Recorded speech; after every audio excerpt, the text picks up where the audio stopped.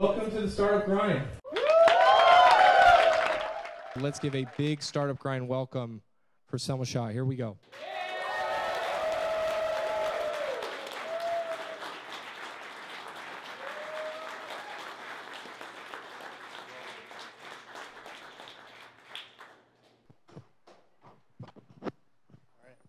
Welcome.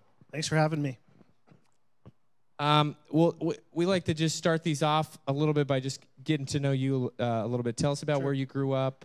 Tell us about your background a little bit and how you have kind of gotten to where you are today. Yeah, so I'll do it real quickly. Grew up on the East Coast, New York and sort of suburbs area. Spent about a year by the time I was 5, I spent a year in India, and I think my family was trying to move back and decide what they were going to do. And then I was raised in the U.S., went to college. And then when I started working, I just had odd job after odd job. I worked for the DA of Manhattan DA. Thought I was going to go to law school. Decided not to do that. Then I was a professional cook for a year. This is out of undergrad, or? Yeah. Okay. And then I was a professional bartender in New York for a year. And then I moved to Favorite California. drink? Yeah. Favorite drink is? Oh, favorite drink. I thought you said, can I drink? Favorite drink right now is the Aviation, which is an old gin cocktail. Know it well.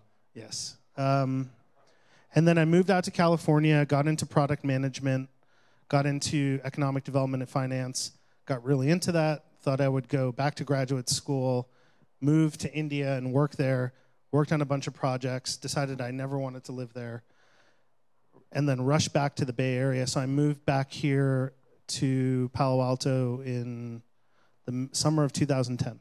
Okay. And then before I moved here, I'd never worked at a technology company. I don't have a technical background.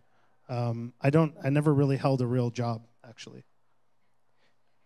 And I don't think I worked at a real company ever. Dang it. I don't think you were the person that I was from your LinkedIn profile. Is that somebody? No, that's you. I'm just kidding. It's a different Semil. We've been. Yeah. No, I mean, so you moved here in 2010, and what were you doing? That was actually a pretty hard year because I was in Boston for graduate school, and when we moved back, I had some clients that I was working with there, and they were nice enough to keep me going, and I was trying to get into startups here, and I found it actually really, really difficult. And I was interested in 2 areas, so that was actually a pretty rough time. And there were like 2 sides of the coin because I met a lot of really smart and dynamic people, and most of them said no to everything I proposed, right? In a really nice way. But yeah.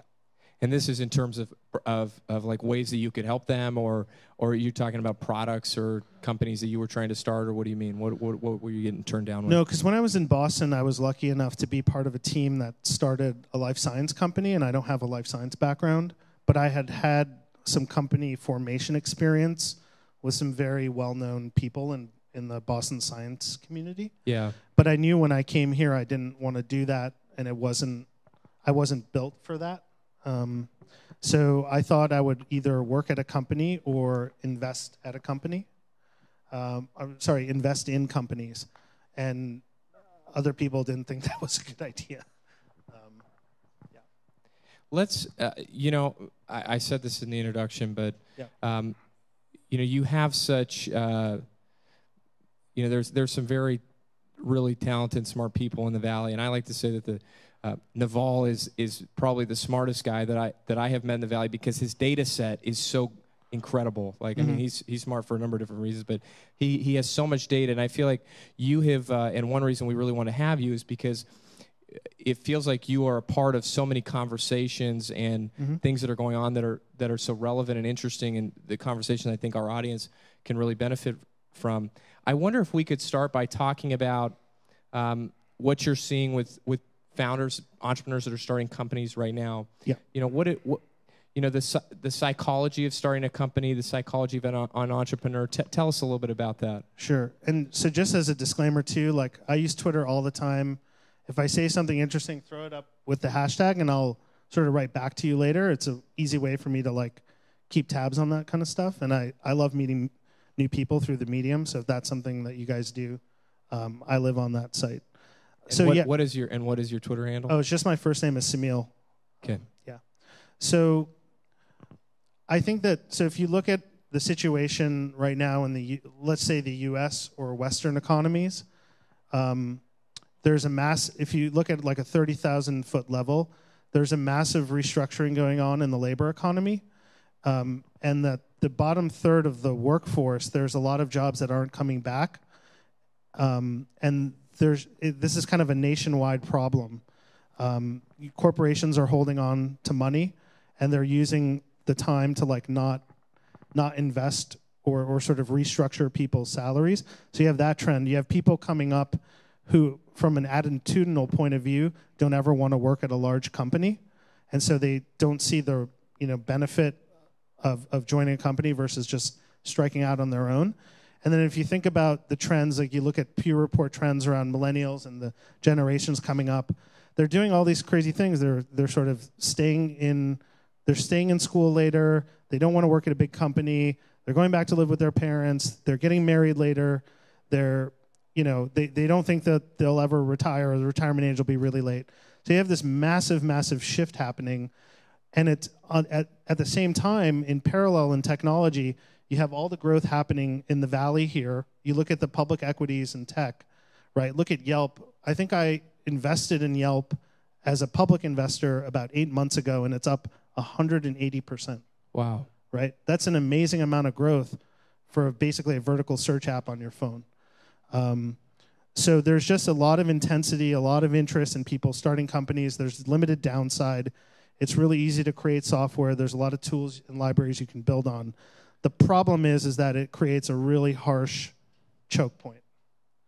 And that can be really hard.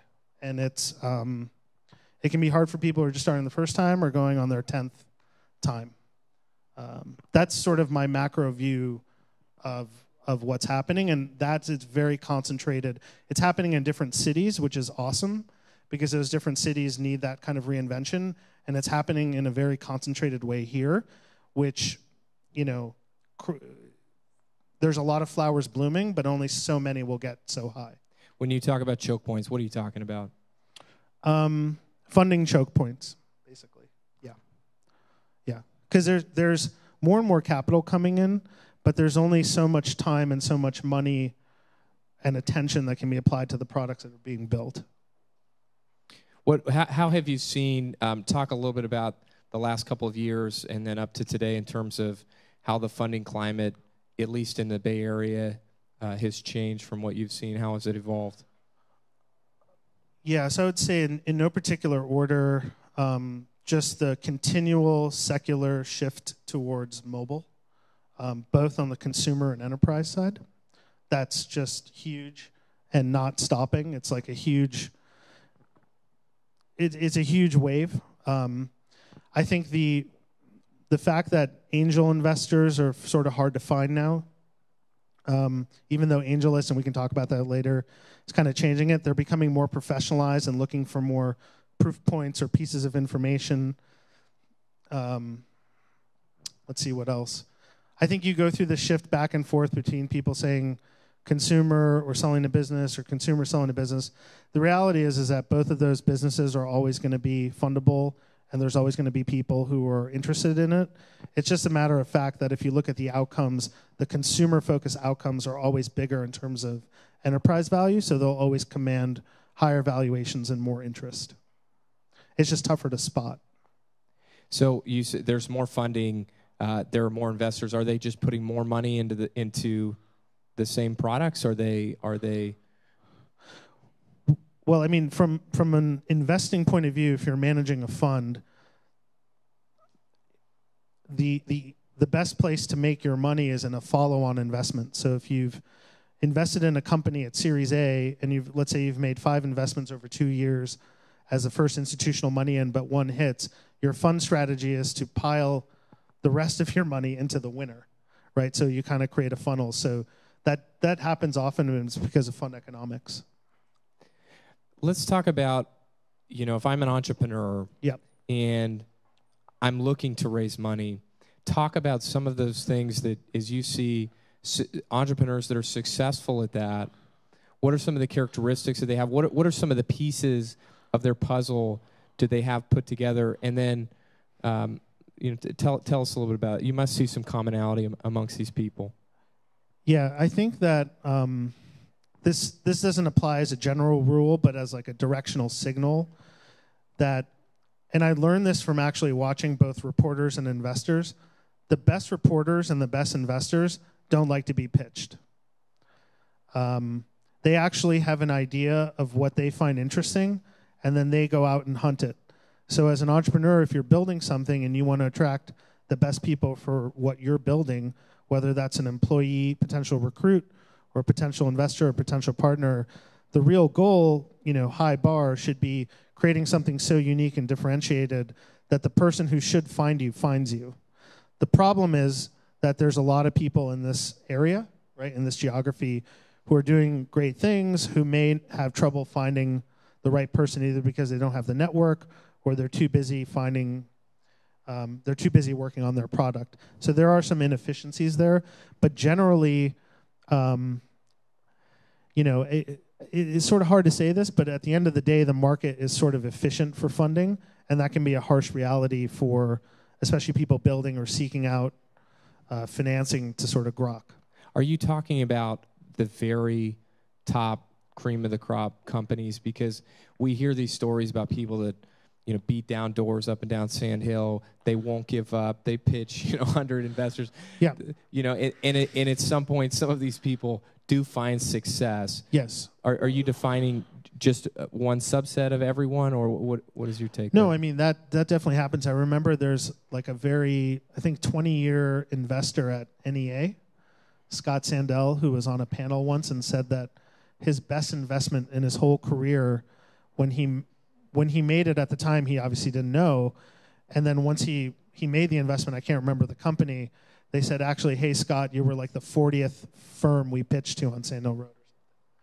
So, who knows where that stuff comes from. I do think in this environment where there's a lot of entrepreneurship and the barrier to starting something is so low, and all those other sort of macro factors that I said earlier, it does make it harder. You can, I sometimes meet founders who, you sort of wonder, and you turn into like a professional fundraiser, right?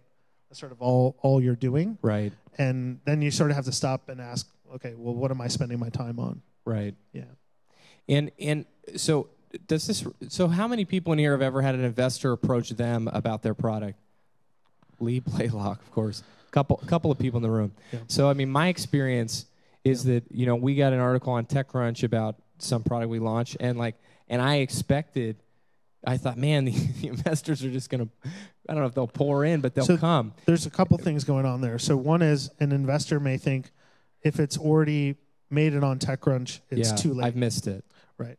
The other way is that they use filters. So they'll say, well, the universe is so big, Silicon Valley is so noisy right now. I've worked here for 10 years, and I have a network of different networks of people that I've built up relationships with, and if something filters through my network, like a Brita filter, I'll get it, right? And so they'll be okay with missing something. Some people have wider networks and sort of looser filters than others, and some people have really tight filters where they'll almost try to put you through a maze. And if you get through the maze, they'll sort of say, okay, this person got through the maze, right? And there's sort of a game there. And then the other way is around sort of cold emailing someone. And I've seen a lot of investors do this. If someone sends them a short, personalized, thoughtful, brief, relevant email with all the information they can act on, they'll usually respond. The problem is that most people send sort of forwarded emails, unformatted emails, emails with big attachments, emails without context. So actually language and communication becomes really important. Maybe especially in this environment, if there's a lot of entrepreneurs and a lot of different people who can fund them, and it's hard to connect those people, the language actually helps. But can you define brief for us? What does that mean in your mind? I can sort of get it. I can sort of understand the gist of it and the signals you're sending by looking at it on my phone. 2, 3 sentences, 5 sentences? No, it can be a little bit more. Yeah. Be a little bit more. It's interesting because some investors, Vinod Khosla said that he reads every email. He shouts out his email at every event, Yeah. and including the one he did with us. And he took a cold email from me and then came and spoke at our event.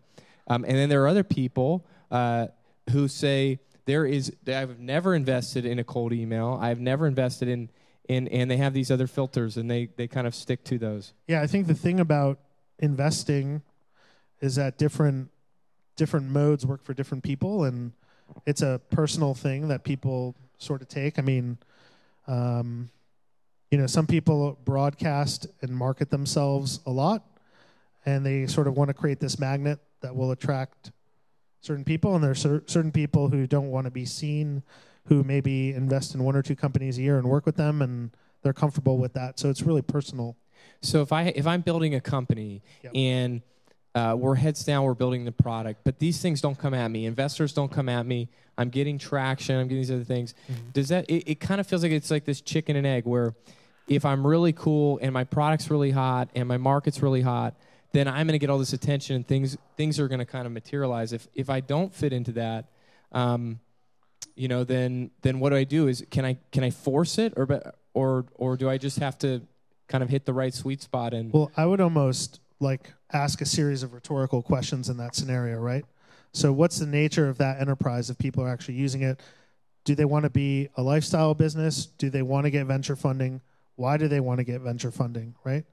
Then you have to ask, well, if my product is actually moving, I need to be efficient about who I'm targeting for funding. So that means I need to do some homework to figure out what my product is, where it fits, and who could be interested in it, right? So actually the work done up front to get that formula right actually saves a lot of time on the back end, right? And then you have to convince somebody else that, the venture style investment is 2 or 3 or 4 years of either no growth or no revenue, but there's some point in the curve where that tips, right? Otherwise, why would you take venture money? So talk about tell us about how do I find the right investors? So I read about all these investors. Oh, I want George Zachar to invest in me. I want Mike Abbott to invest in me.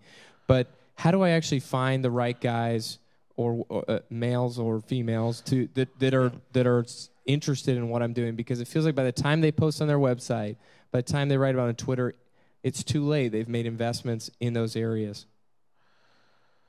Yeah, I would say the first thing is to be honest about what the product is and in what space it is, and if the institutional investor can actually use it. If it can't be used yet, it's probably pointless to reach out. Then I would probably, if I'm being tactical about it, I would say, okay, my product is loosely in category X, and I define it this way. And I would be broad. And then I would try to do my homework and see, well, can I come up with 20 people who have invested in similar products or around the edges of what I'm doing? And then I send them a short personal email to maybe hop on the phone and tell them about what I'm doing and signal to them that I'm being conscious of their time and also my time, and I have a specific thing I want to talk about, right?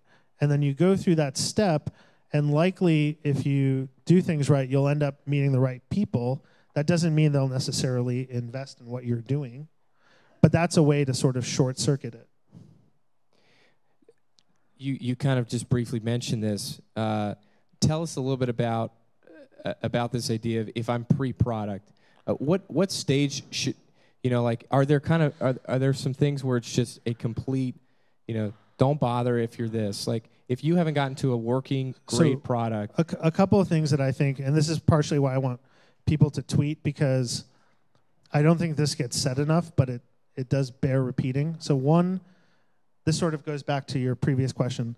Social media influences a lot of this stuff, and investors are out there branding their money, and there's nothing wrong with that.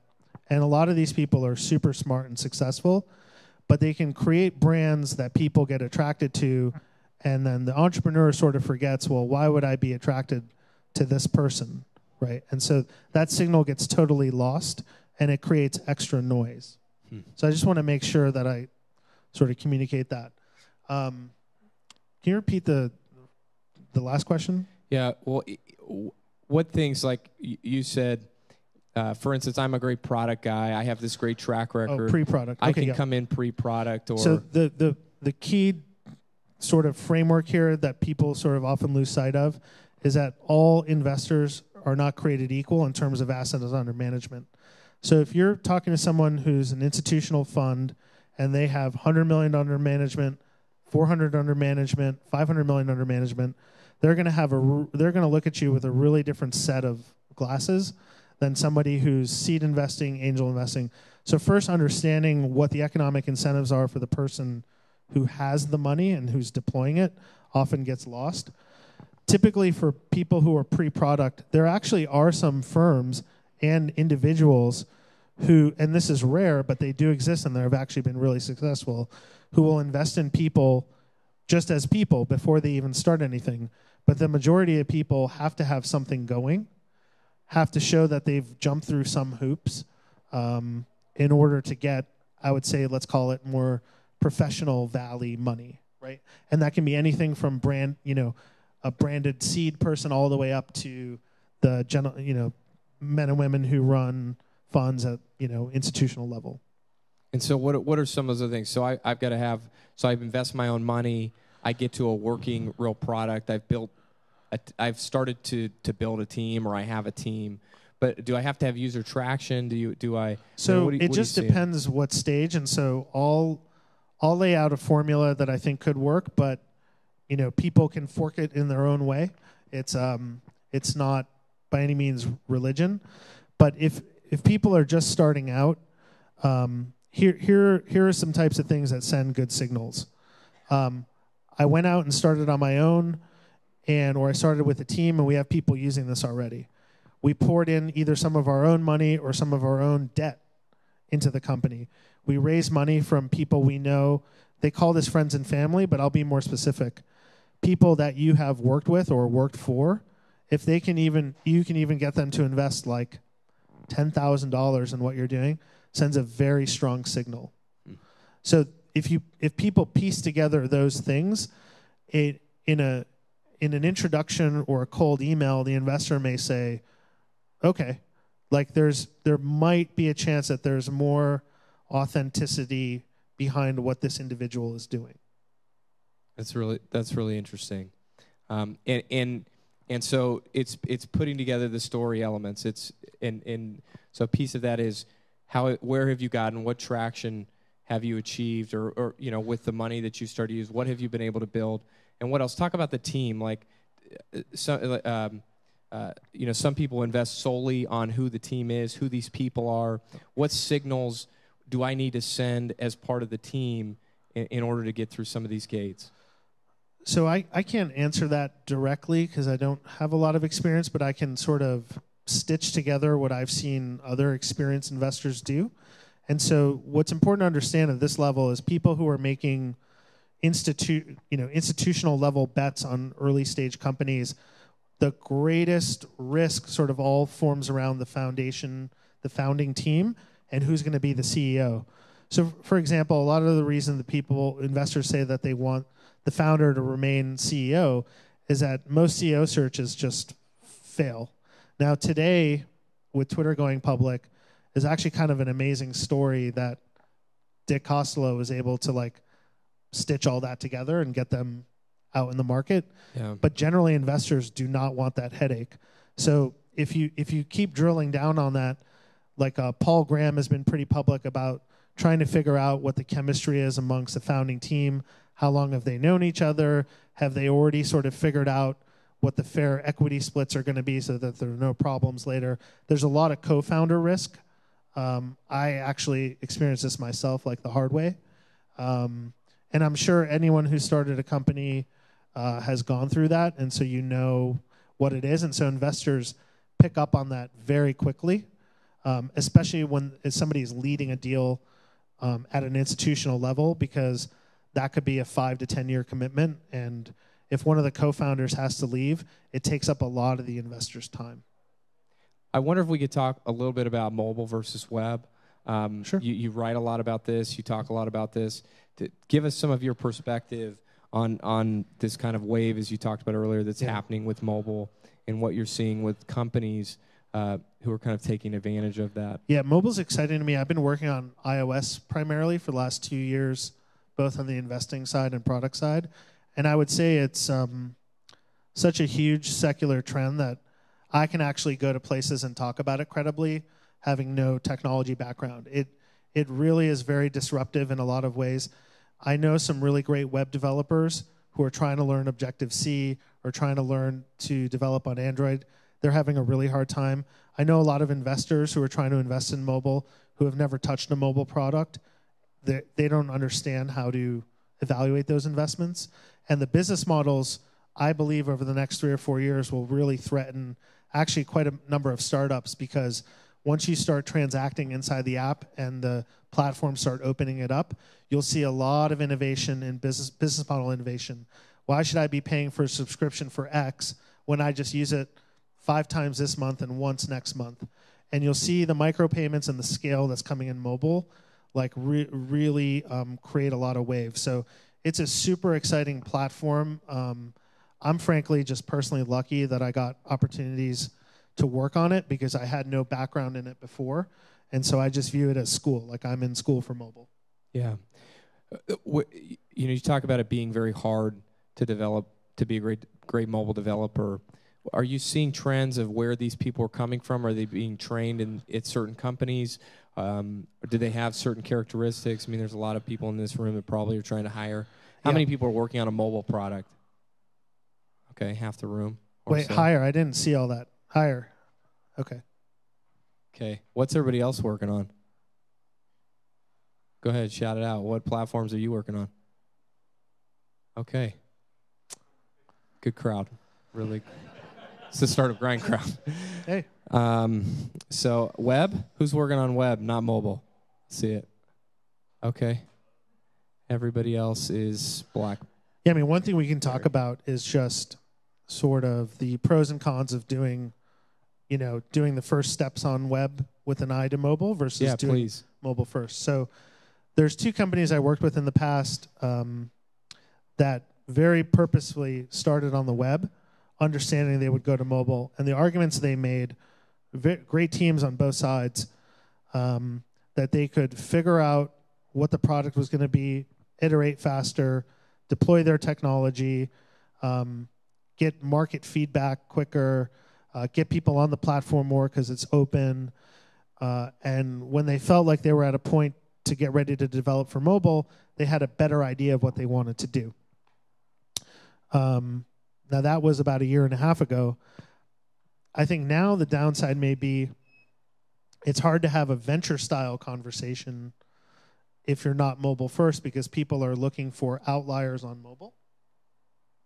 The problem is that it's really hard to develop for. So this is just very anecdotal, so I wouldn't extrapolate from this, but I found that the best engineers I've worked with don't care what platform or what language they're developing on, they just figure it out. And there's very few of those people.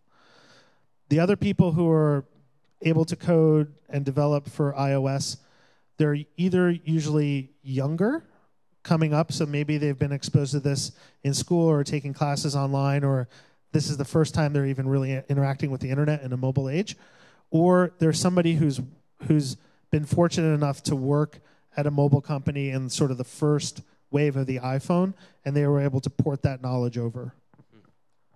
And then you have people who are able to pull networks of people outside of Apple and Google who have been developing for iPhone for a while.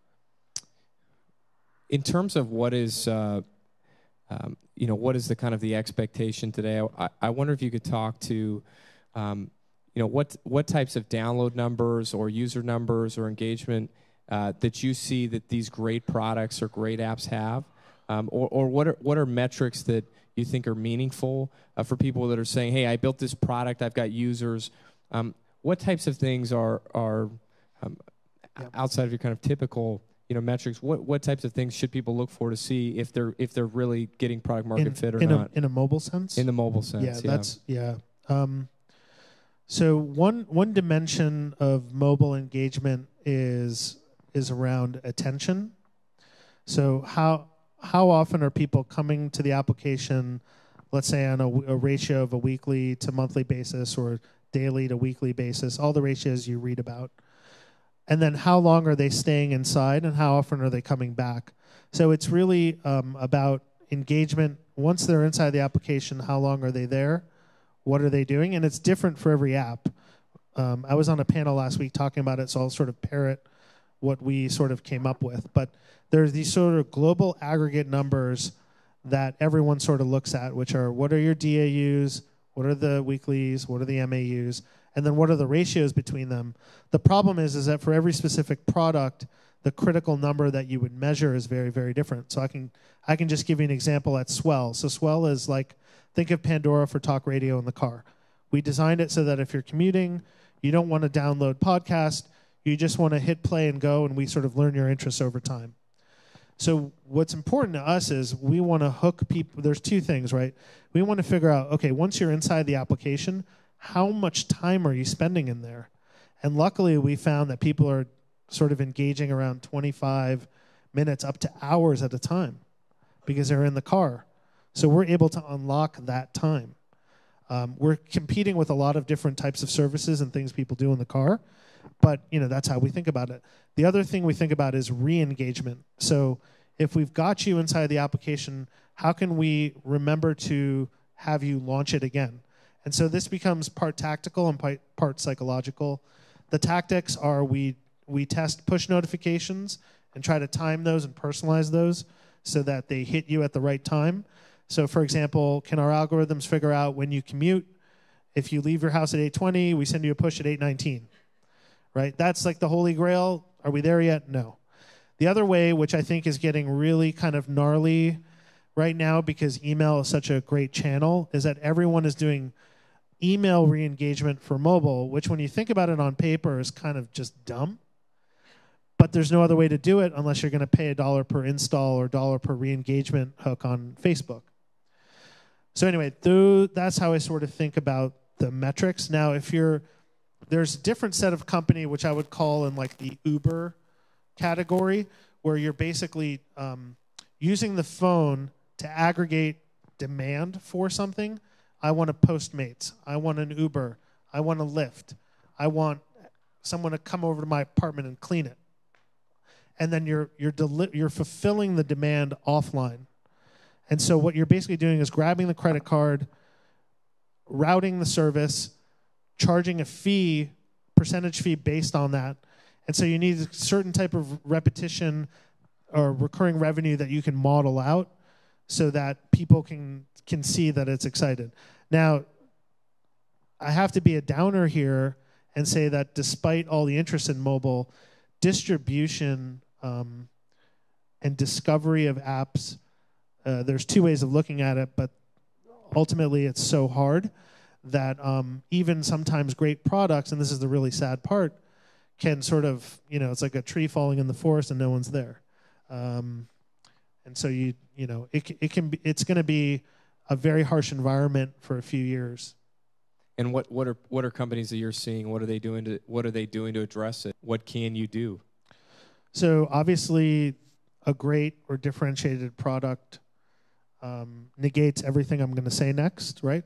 But if you look at generally broadly the distribution of apps that do well, meaning get a lot of users and or make a lot of money, they fall into very clear categories. So I would say 3 out of every 4 successful mobile app is in the gaming category. So if you're an entrepreneur trying to be really precise about where you're trying to strike and you say, okay, I'm going to go after games, well, you're inviting a whole other set of problems because you have to create the next Angry Birds, the next Supercell, the next Candy Crush, right? And if you create that one, then people expect you to create the next one. And we all know what happened there. That being said... Angry Birds Star Wars? Angry Birds Star Wars. Great game. I think that company's valued at like $10 billion. Really? Yes. Invested in by Excel. Invested by Excel. The caveat here is that especially on iOS, the convergence, the advancements in the chips and what the networking, local area networking that can be done actually offers some really interesting opportunities around games. So for example, if I ever met an entrepreneur that was doing something using underlying multi-peer networking to do a game where there's no cell signal or no data signal where all of us could play, I would definitely talk to that person. But the chances of me meeting that person are close to zero. Now, if you take out games and you want to do something in mobile, there's very clear categories. Number one is they're leveraging a sensor on the phone, most likely the camera. So you have the Instagrams, you have the Snapchats, the obvious ones. The second or location, although location's a little bit early because of battery life. The second category is that they're hooking around a network effect. So you have mobile messaging. Mobile messaging companies are probably going to get to the enterprise value globally, each one of what Facebook is. It's that big. And they're already turning into platforms. And then you have, going back, the third area is where you aggregate the demand and then fulfill the service offline. So if you're a mobile entrepreneur and you're not in one of those areas on the consumer side, you either have to create a new category or model, which I know somebody will do, or you have to sort of pick and say, okay, I'm going to go into this area because I think that increases my percentage likelihood 3 points. The interesting thing, just as a side note about Snapchat, is if you notice, Snapchat combines 3 of those 4 categories. A huge game mechanic around a photo with messaging for network effects without any reliance on Facebook Graph or Twitter. Let's talk a little bit about, and we're going to take questions here in just a minute, so, and we'll come pass the mic around. Talk to us a little bit about AngelList. What is the general sentiment of people, the people that you're speaking with, the investors, about AngelList? What do people really think about it? And then what is your take on what it's doing, what it's changing, and how entrepreneurs can address that? So I'm a huge fan. I think, like you, Naval is brilliant, true entrepreneur, pretty amazing feat.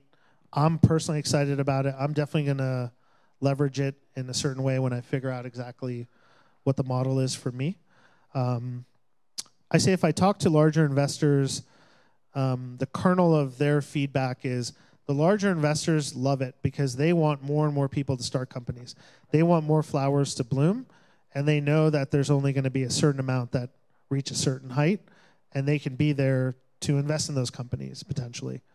I think some investors who are earlier stage investors wonder if it's the right thing, sort of on the other side of the argument, and say, does an entrepreneur really benefit by having their money syndicated by people they may or may not know, and having less people around the table to help them?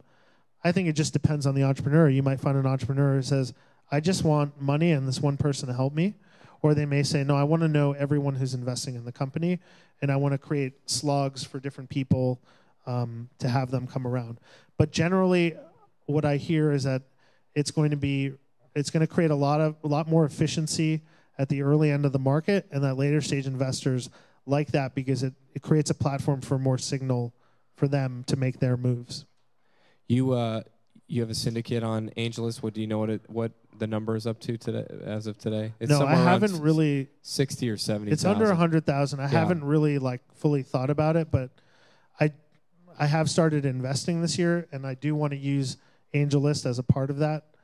So I think at some point I'll get more aggressive about it, but I want to make sure that I know exactly what I'm doing before I do it. Yeah. What questions we'll take some questions from the audience. If you've got one, raise your hand, and I'll come run the mic to you. Lee, go ahead.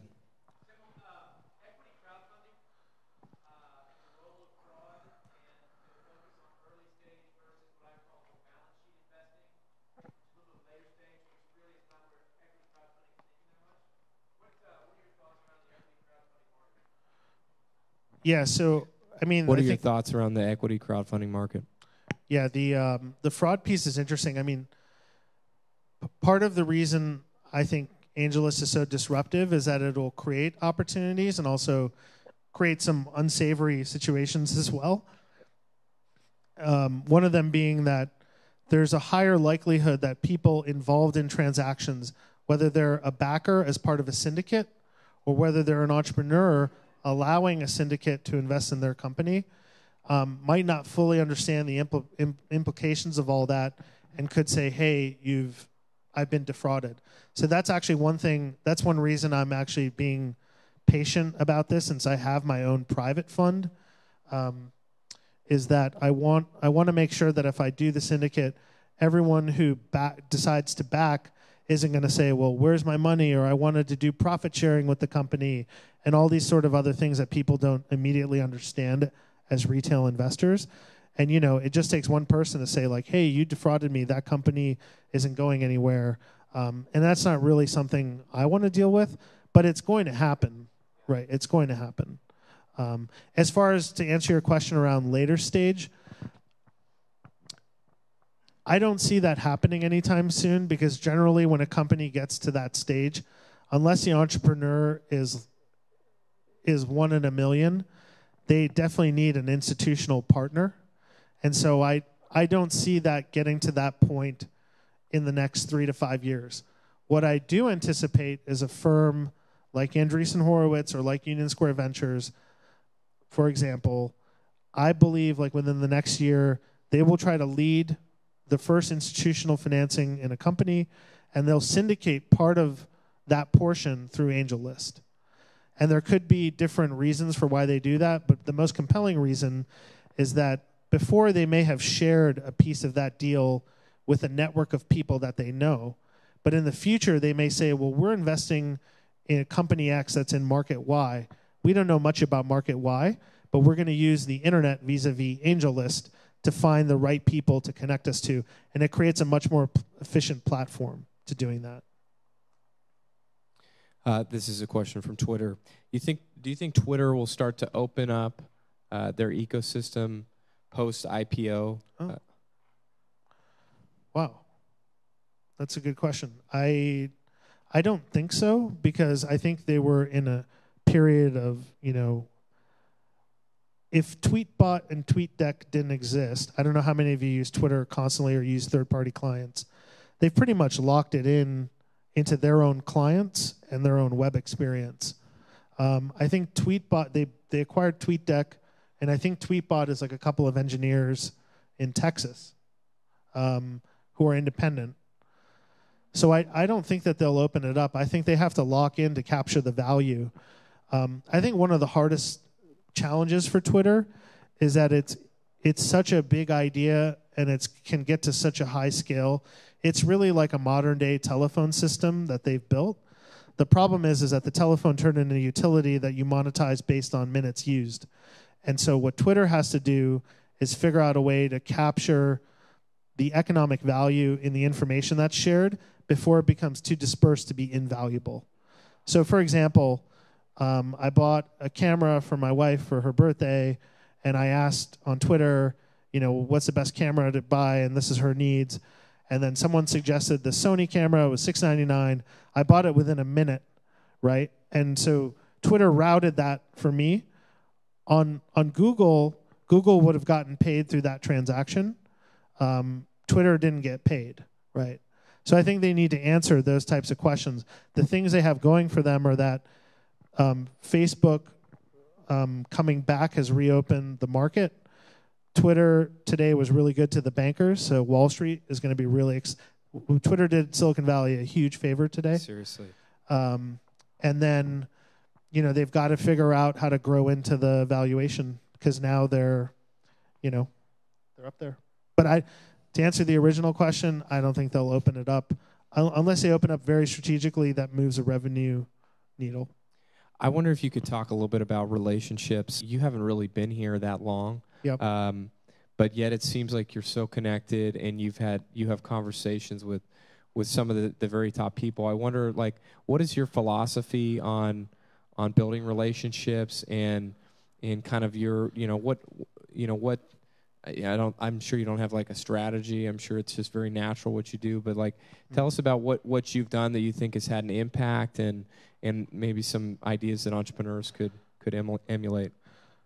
Well, I'll answer it, but I'll qualify it by saying I think it's hard for an entrepreneur who's building to invest in that, because there's a great Paul Graham essay about a maker's and manager's schedule. And like the maker's schedule is like, you don't want a lot of stuff on there. You don't want to be meeting a lot of people. You don't want to be maintaining a lot of relationships. And there's like a tax to that.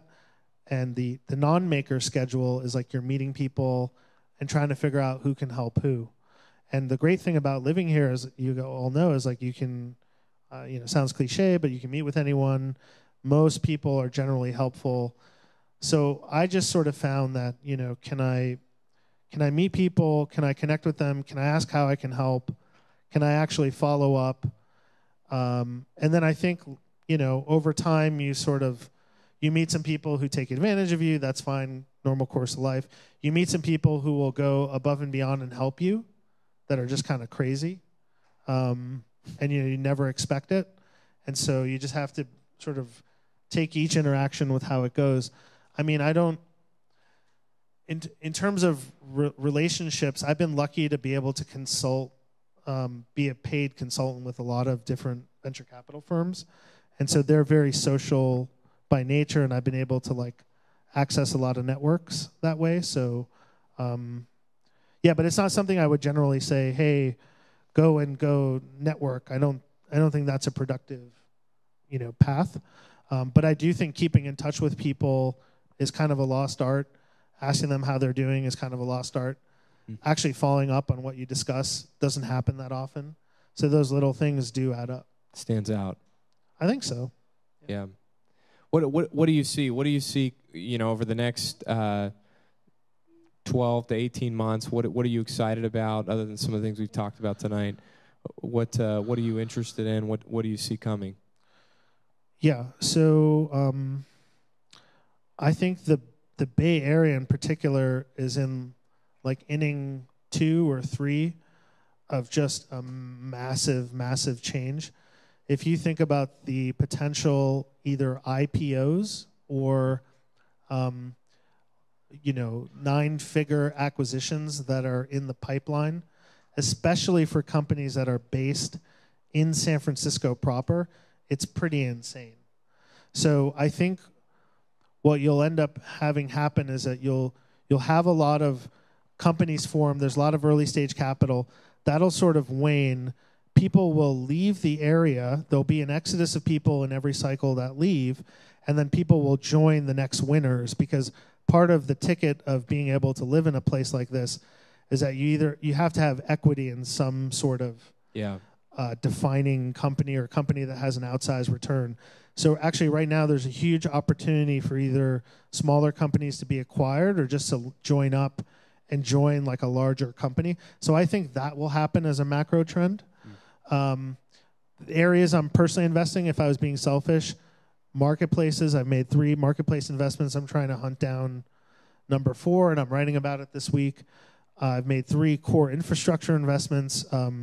There's just an insane amount of talent around here, people building new types of infrastructure models, whether they're doing cloud infrastructure, enterprise infrastructure.